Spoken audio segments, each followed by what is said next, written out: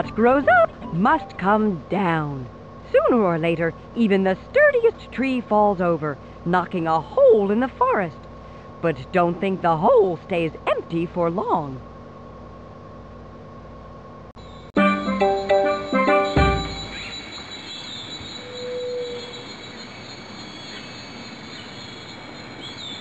You know what season it is when the trees take a tumble? What? Fall!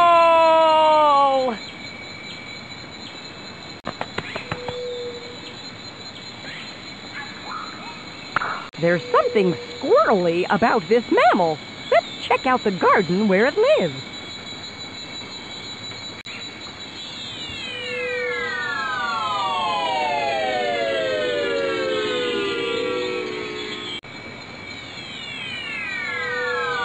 Here we are, in a sunny spot of the rainforest. What better place for a garden party? And the chance to meet lots of fascinating plants and animals.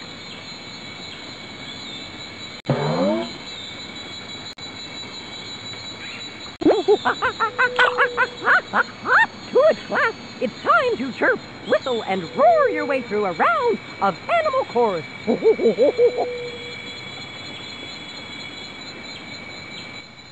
The rainforest is full of animal sounds. Join the cacophony of calls, the chorus of grunts and growls, by clicking on the keys below. Play the keys one at a time, like a piano, or click an animal's icon to place it in the forest where you can hear it all the time. Use the mouse to click on the piano keys and play the animal's call.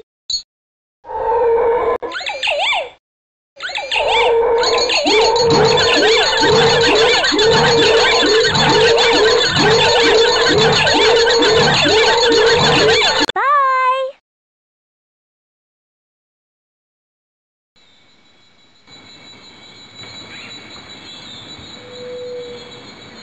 The blue-gray tanager is one of the most common birds in the rainforest. But where did it get the name tanager? Tanager was what the Topi tribe of Brazil called this bird. They also gave us the word toucan.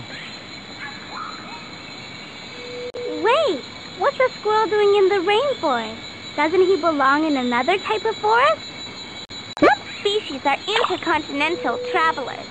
Besides the squirrels, this rainforest has raccoons, otters, porcupines, skunks, and possums.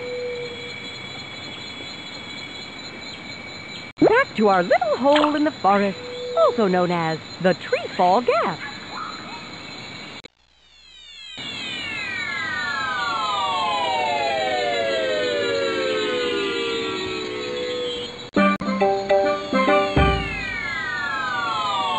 These are uranium moths. Every few years, thousands of them gather in huge clusters and migrate for hundreds of miles. Hyras are tropical weasels who adapt to living just about anywhere. Hyras have been spotted in the trees, on the ground, and outside the forest in the grasslands.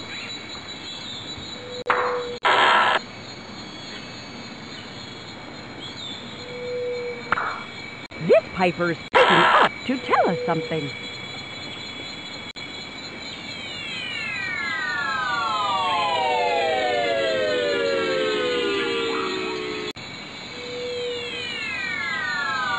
Just like we have houses to spend time in, animals have their plants, not to mention other animals. Let's take a look. This piper plant is related to the black pepper, the kind you grind up and put on your food. The only peppers I put on food are hot peppers. The hotter the better. But this rainforest is hot enough. Urania caterpillars are jumpy. Anything scary, like an ant or a wasp, and boing, there they go, leaping off their leaf.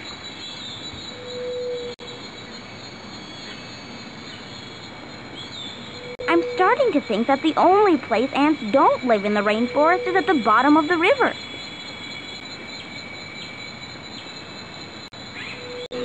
The piper's Spanish name, candela, comes from the plant's candle-shaped flowers and the fiery, jagged edges of its leaves. Jack be nimble, Jack don't walk, Jack jump over the piper stalk. Pigeons? They have pigeons in the rainforest? But without any buildings or statues, where will they live? If they're half as smart as they are noisy, I'm sure they'll think of something.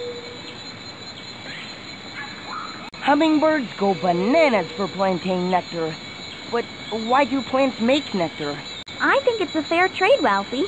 When the bird flies from flower to flower drinking nectar, it pollinates the flowers so they can make seeds. Roses are red and violets are blue. Keisha's correct, Ralphie, and so are you. Well, as my old sweetheart used to say, giddy up and head 'em off at the gap.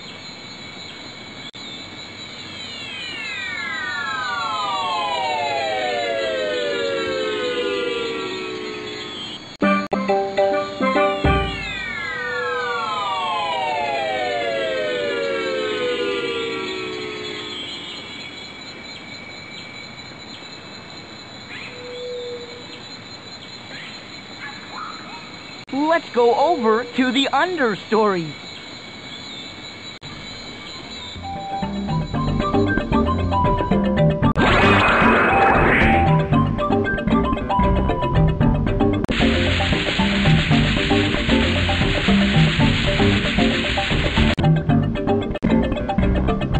Now arriving at the ground floor of the rainforest. Watch your step, class. The understory is bursting with life.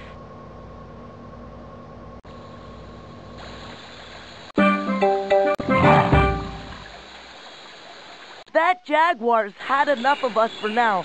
Let's get back on the bus.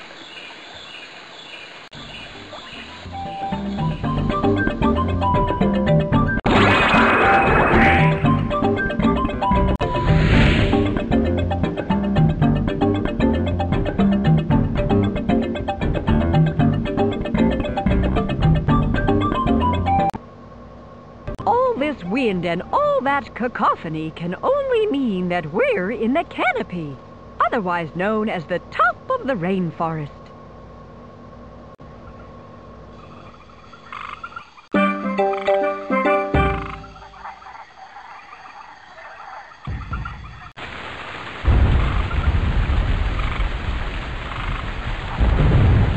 Uh-oh, it's starting to rain. Everybody back on the bus.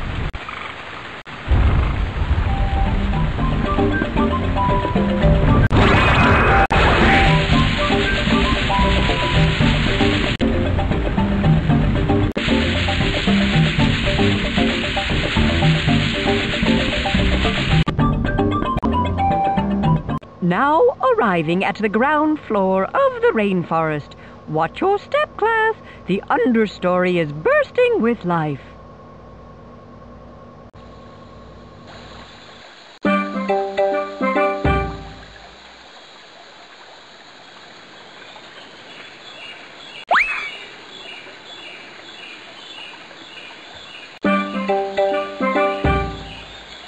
Just one more bus. Here's the scoop. You found our missing clone of sloth poop. When it comes to finding bioclones, you certainly stand alone. Now, if you want to see a real jewel, head back to the school. My classroom, that is.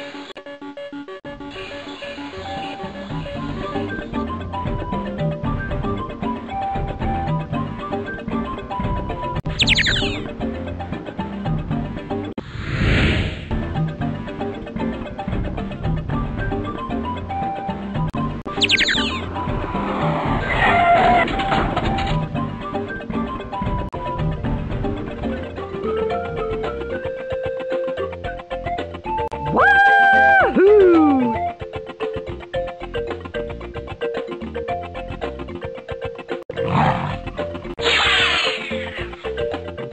Cool! This place is wilder than the zoo! Wow! These plants aren't just food for all these animals. They're homes, too.